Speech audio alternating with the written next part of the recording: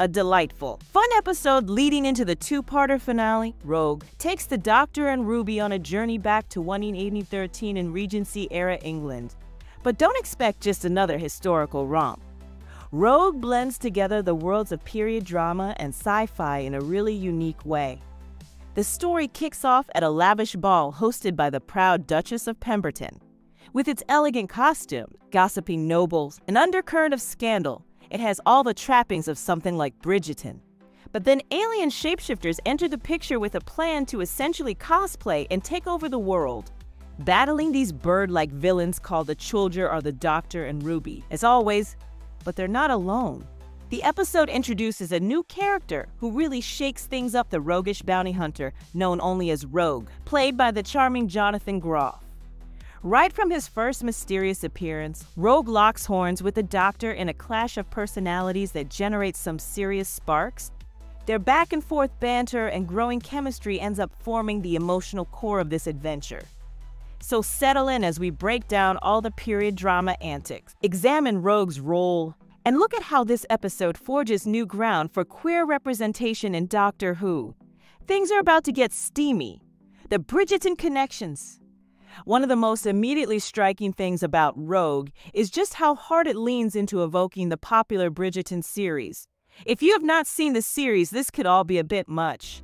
From the lush Regency era setting in exquisite period costumes to the focus on scandals and courtship rituals of 19th century high society, the resemblances are hard to miss.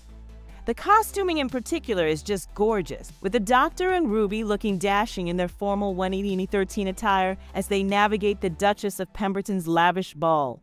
The background details like the opulent rooms, grandiose dances, dramatic courtyard scenes, it all screams Bridgerton in the best way. But the references don't stop there.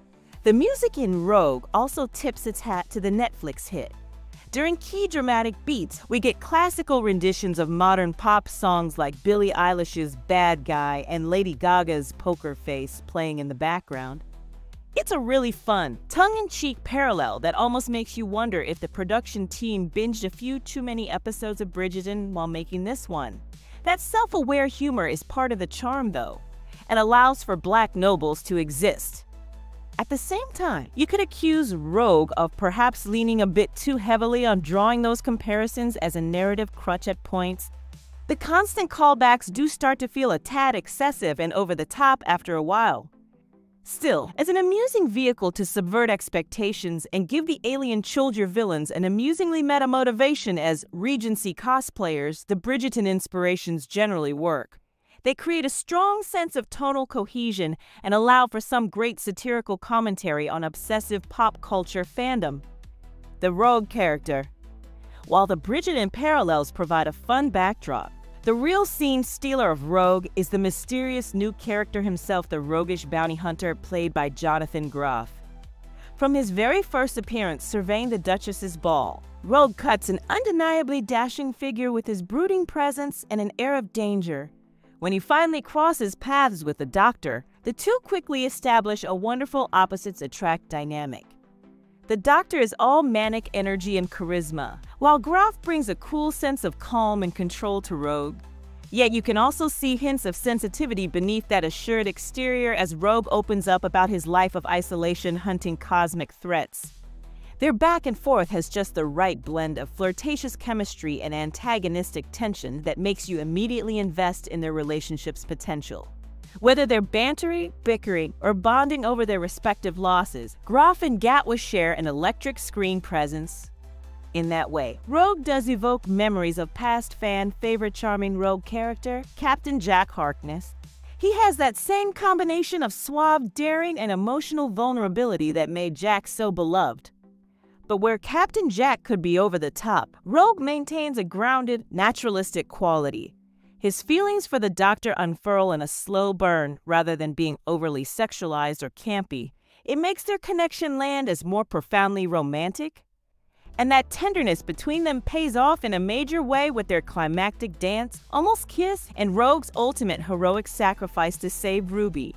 It's a heartbreaking yet beautifully played arc that has fans already desperately hoping for Groff's return. With the Doctor now in possession of Rogue's ring and those fateful words find me hanging in the air, It certainly seems like this isn't the last we'll see of the dashing bounty hunter. One can only hope, because Jonathan Groff is an utterly winning addition to the Doctor Who universe. The Doctor's new flirtatious side. While Rogue may be a charming romantic lead, he has some stiff competition in that department from Gatwa's take on the Doctor himself this season. One of the most distinctive aspects of Gatwa's performance has been leaning into the Doctor's flirtatious side in a way not really seen since the days of the 10th Doctor. There's a frankly delightful lack of subtlety to how Gatwa plays those coquettish moments. Whether he's teasingly referring to Ruby and others as babes and honey, or unleashing that smoldering gaze, Gatwa injects the Doctor with an overt sensuality and confidence that borders on swaggering at times. You can see it from his very first encounter with Rogue on the balcony.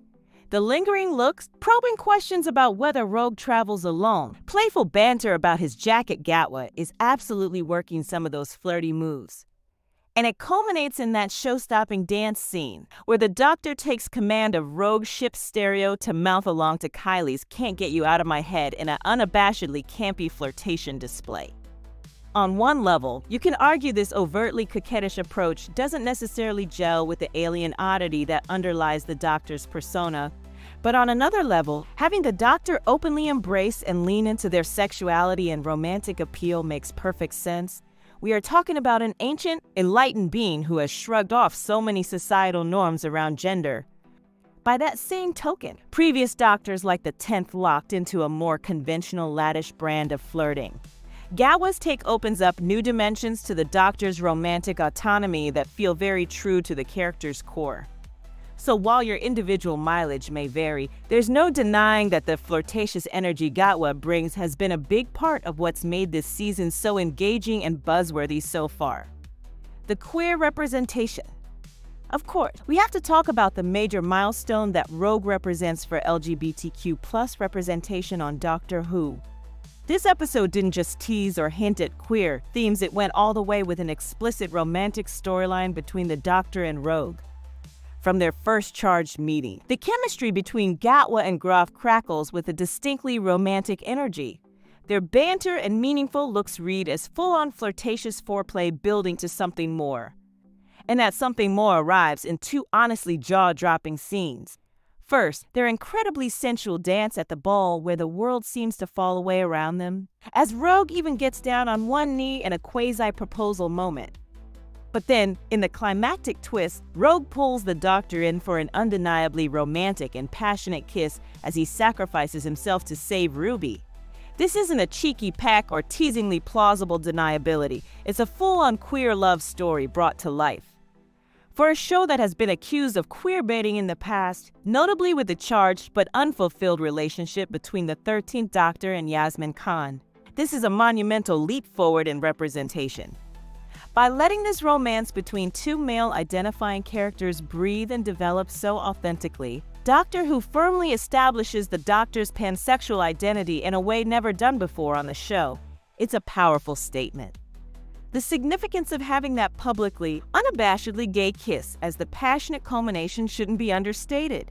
It continues this season's incredible strides in LGBTQ visibility alongside moments like the Doctor's trans companion Rose in The Star Beast, though that could have been done better. While queer fans have long embraced and projected themselves onto the iconically gender-fluid Doctor, to see that identity finally reflected outright on screen in such a romantic context is incredibly validating and meaningful. Rogue's introduction marks Doctor Who fully cementing itself as a visibly, proudly queer science fiction icon for a new generation. In an era of revived culture wars over LGBTQ representation, that commitment to progressively inclusive storytelling feels genuinely groundbreaking and vital. The villain's the Chuldur. While the romantic storyline between the Doctor and Rogue understandably steals the spotlight, we can't overlook the delightfully campy villainy of the Chuldur. These bird-like shapeshifters are a fun mix of creepy and comedic from their very introduction, and definitely an improvement on the farting politicians. When we first see Lord Barton and the Duchess shed their human guises, revealing feathery heads and disturbingly animalistic features, it is just the right blend of an unsettling body horror vibe and a slightly ridiculous, tongue-in-cheek quality. That tone extends to the Chuldur's overstated mustache-twirling villainy. They aren't deep or complex antagonists, but they don't need to be. The way the Duchess in particular relishes her diva rantings and ostentatious costume reveals plays perfectly into the overt theatrical camp of it all. Their very motivation to essentially cosplay and take over 19th century English society is amusingly meta in itself. It allows the Chuldur to both parody obsessive pop culture fandom, never actually making fun of the fandom, while still presenting a legitimate world-ending threat with their plan to wage global war. So while they may not be the most developed or nuanced villains, the Chuldur still prove a vibrant adversary.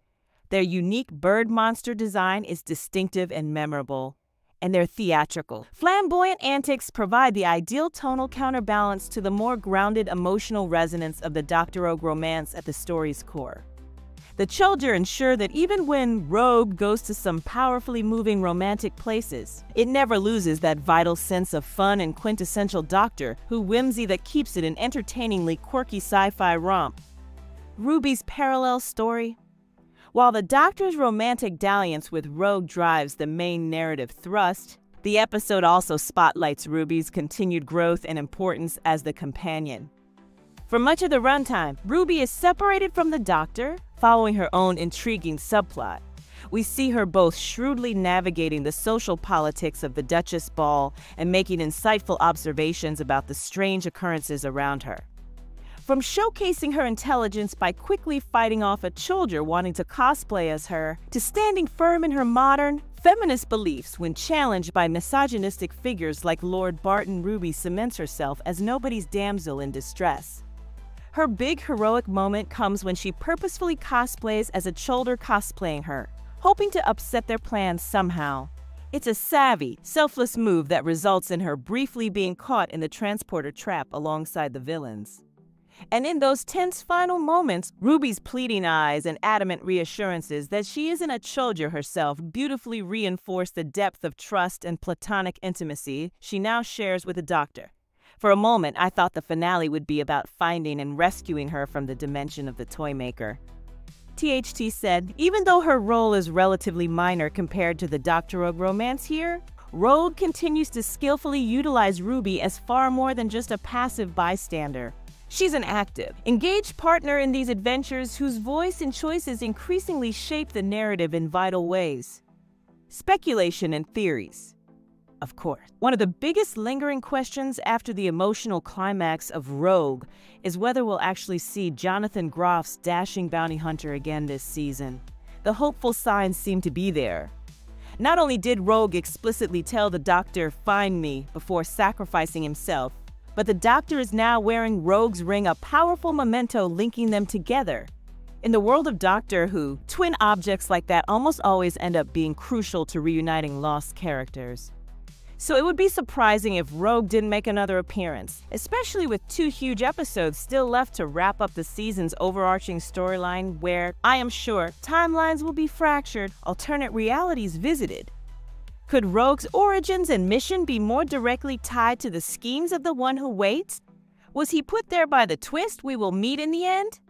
With rumors swirling that Twist may be playing an incarnation of the Valeyard, an evil distillation of the Doctor's darker self, it's tantalizing to imagine how Rogue could end up factoring into it all.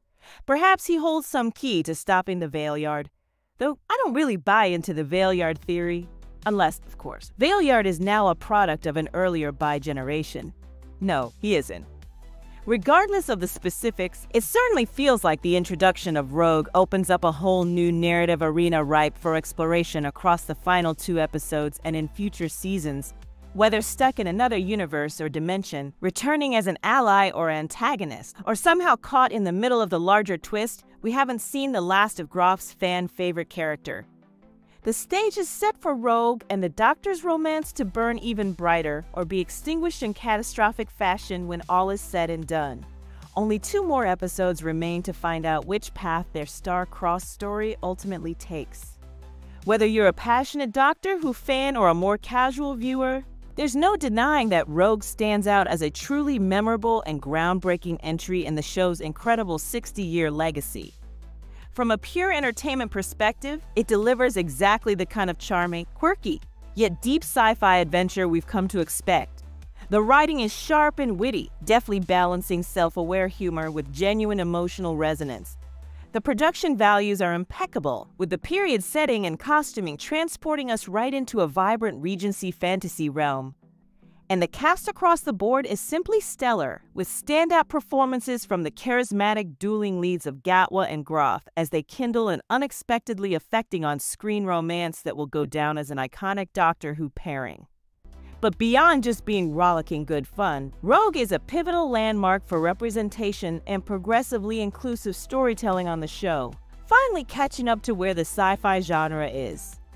By finally depicting a canonically, unambiguously queer romantic storyline for the traditionally pansexual Doctor, this episode smashes through long-standing barriers and paves the way for so many more authentic LGBTQ narratives in Doctor Who's future.